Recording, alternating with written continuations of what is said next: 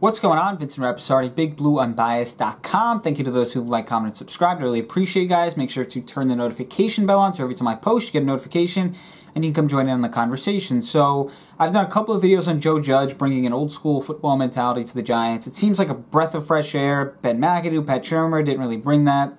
The media doesn't really like it that much. Twitter doesn't really like it that much because they like new school stuff. They like where wide receivers run the team, fantasy football stats. They're very pro player. So outside of Giants fans who seem to like it, Twitter, the media, not a big fan of Joe Judge so far. Look, we'll see. I'm not going to say it's good. I'm not going to say it's bad because I have no idea. Wins and losses, that's what will determine if what Joe Judge is doing works. Just like any coach, any player. Doesn't matter what you do. Do you win football games? At the end of the day, that's all that matters. So let's talk about some players. One of those players being Darnay Holmes, rookie 4th-round pick. Now, when he was drafted, he played on the outside during college. He played that perimeter corner spot in college, but many thought in the NFL he's smaller, slot corner will be his position. Well, all of a sudden, DeAndre Baker, he's not playing. Sam Beal has opted out, and Darnay Holmes is impressing people. He's been impressive so far during camp. He had an interception of Daniel Jones last week, showing good ball skills, covering Golden Tate well. And all of a sudden, he's in a position where he may just start week 1 on the outside. Now, if it were up to me, would I start in week 1? I wouldn't. Do I think he could start week 1? Yes. The reason I wouldn't start him week 1, a young player who has talent, who is shown that he can really be a good starting caliber player in the NFL, I wouldn't want to rush his development for this specific team. Now, I do think, I've talked about this in another video, the Giants may be able to compete for the last playoff spot, especially if they do go ahead and sign a Jadeveon Clowney, which they won't, but let's just say they did. They would have, with this COVID situation, anything can happen, right? Now, do I think the Giants are going to win a Super Bowl this year? No, they won't do that. But they could compete for a playoff spot. That, you know, the NFL playoff has expanded, COVID-19, who knows what players on opposing teams are going to be available. I mean, it's going to be crazy. Unfortunately, this is what it is. But at the same time, I wouldn't rush a young player who has potential. So, Darnay Holmes, look, this could be a home run pick by Dave Gettleman if he continues to progress, especially if he can play the outside perimeter corner spot. And he develops into at least an average to above average starter. It's tough to find good corners.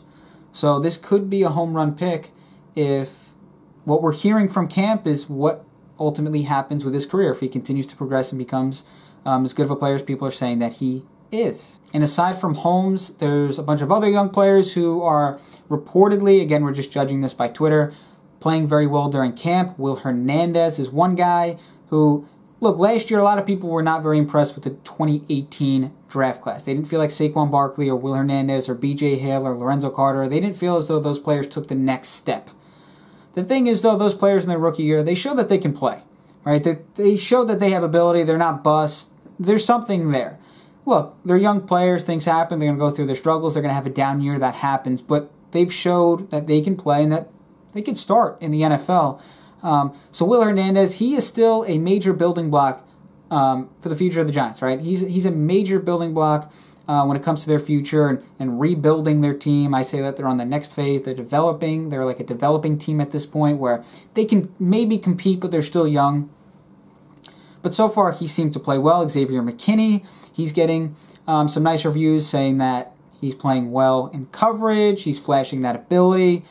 Dexter Lawrence did a nice job last week, apparently stopping the run. Caden Smith caught a touchdown from Daniel Jones. Caden Smith had a passer rating of 114 when targeted last year. So he's a favorite of Daniel Jones, and he's going to have an impact moving forward, I can tell you that.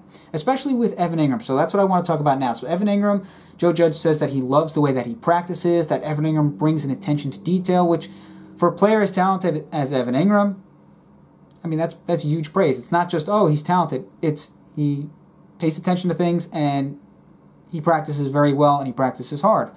So Evan Ingram, I saw a video a couple of weeks ago, seems to be back.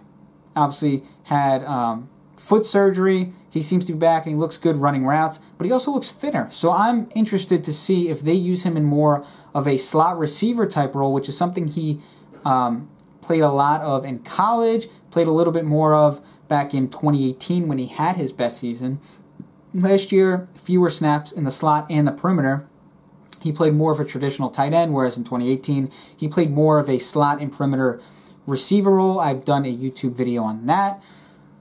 So I'm thinking maybe they have something with Caden Smith now developing into what seems to be a good receiving option, a legitimate receiving option for Daniel Jones. Maybe all of a sudden Evan Ingram transitions more into a wide receiver. I'm not saying he can't be a tight end at all. Obviously, he could still be used in that role, but he's a small tight end, literally like the smallest tight end in the NFL.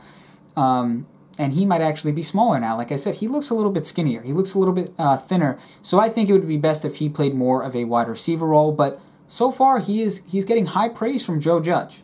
He's getting high praise from Joe Judge, and he's a big part to their offense. A very talented pass catcher. So that's all I got. Vincent Rappisardi, BigBlueUnbiased.com. Thank you for those who continue to like, comment, and subscribe. I really appreciate you guys. Make sure to follow me on Twitter at Vince Rappisardi and turn notifications on. Thanks again, Vincent Rappisardi, BigBlueUnbiased.com.